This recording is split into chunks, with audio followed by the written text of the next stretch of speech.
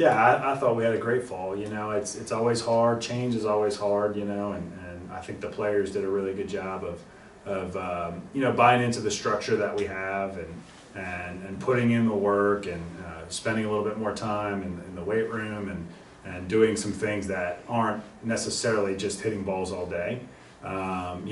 So I feel really good about it. The results were great. Obviously, having a team make it to the ICA Cup and do pretty well there, and then performing pretty well at our regional.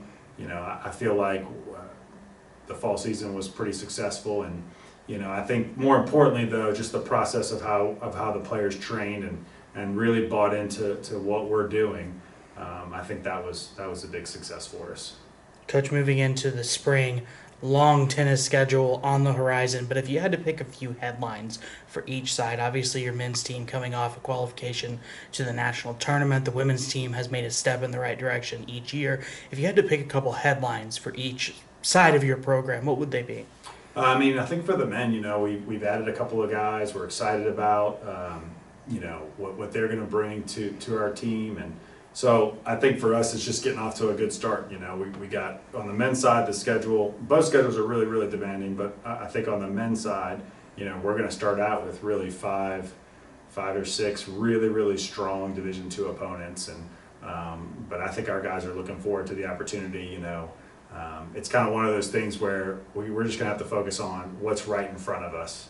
This weekend we got, a doubleheader exhibition against Rio Grande Valley and SMU, and we're going to play inside, and I think those first few weeks could potentially be that way. I think it's more about just what's in front of us. Certainly, I think that I don't think there's too many limits on what the men can accomplish. At the same time, all the teams have improved. I think the conference is much deeper on the men's side than it has been in the past. So every match is going to be a challenge, and I think like I said, keeping us healthy, getting stronger every day, getting better every day. I think that's really the focus.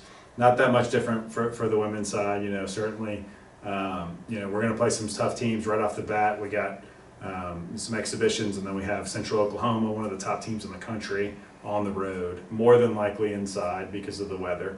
So, it's going to be much of the same theme. I really think the girls have done a great job of coming together and really, really focusing on what they can do in the process of just competing. I think they've done a really good job of implementing some of the things that we've worked with each of them individually into their games. So I'm really excited about both seasons, certainly, and I think, like I said, if we can stay healthy and we can keep everybody competing, I feel pretty confident that we're going to be in the mix. Coach, in your return to UT Tyler, when you look back on your past success here, it seems like each of your teams has had a little bit something different, whether it's roster makeup, the schedule, success in the postseason. What do you hope is different about these two 2023 teams compared to your other teams in the past here at UT Tyler? Well, I don't know that. Certainly, we've evolved. In the span of 20 years of coaching, I've tried to become more efficient and do things, be as productive as possible. I think as you get older, people tend to get more organized and things like that. But I think from these teams, it's the standards and the landmarks that we believe in, competing hard every day, being process oriented, I don't think those things really change. And so that's really what we're hoping for. Certainly we want to win everything. We want to go all the way. But I think at the end of the day, you're not going to get there unless you really stick to your processes.